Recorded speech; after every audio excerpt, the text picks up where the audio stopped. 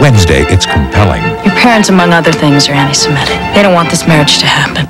What do we do? I think you ought to tell your parents to take a flying flip.